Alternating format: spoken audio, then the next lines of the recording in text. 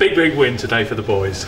Yeah, massive win. After Tuesday to come here and obviously get a result was really important, and boys played really well. Ground out a difficult win. And what was the mood in the camp like leading up to this game? Was it one of disappointment after the Grimsby game and wanting to rectify things today? Yeah, definitely. I think the boys are always disappointed when they lose, so coming to this game is important to try and get a result, and the boys were eager to try and come out here and get that result.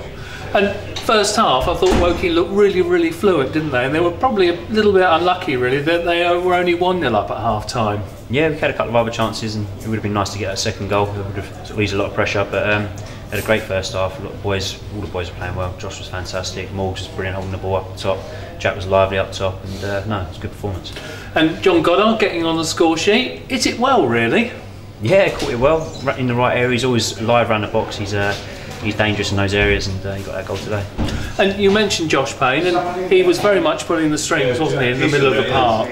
Yeah, definitely. He's a fantastic player. We all know that. He should probably play at a lot higher level than what he is. We're lucky to have him, so it was good to see him out there just dominating the game, controlling the game. And what was the game plan today really against Braintree? Was it to try and keep it tight and keep battling, because they're a side who never give up? I think the expectation was that we knew what they were going to be like. You know what you're going to get with Braintree. We had a tough game there a few weeks back, and we knew it was going to be tough again today. And they don't stop going; they keep going, and pushing to try and get a result. And I think we expected that going into the game. So it's all about us making sure we more than match them, because we know we have probably that little bit more quality in the final third, where we're going to create chances and score goals. Was there a feeling of anxiety that second goal didn't come, and therefore it was going to be sort of squeaky bum time at the end? I was watching it, yeah. I was definitely a bit anxious watching the last 10 minutes. It would have been nice to get a second goal and ease that pressure, but we didn't. But we defended really well. Defended the box well. Ross dominated his area really well, so it was good in the end. And good to see Scott Rendell as well. I know, coming on as a sub, because certainly after Tuesday's game, it looked as though he'd picked up a nasty injury. Yeah, no, I think he's trying obviously not to use him today, and he just brought him on at the end just for, I suppose, help with that aerial threat a little bit as well. But it's good to see him come on, and he looks all right.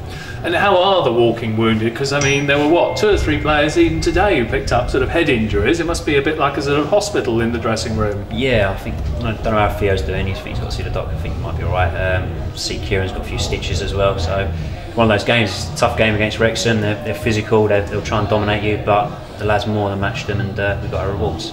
And next up on Tuesday, another home game, this time against Altrincham. Obviously a side that you beat away, but probably never an easy team to play against.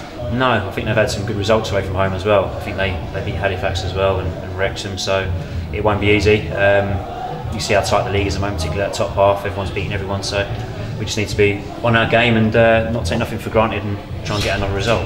And finally, Mark, I know I ask you this every time, and you tell me every time, but how is the injury coming along? When do you think you might be back? Well, should be back by January, hopefully. It's all going fairly well at the moment.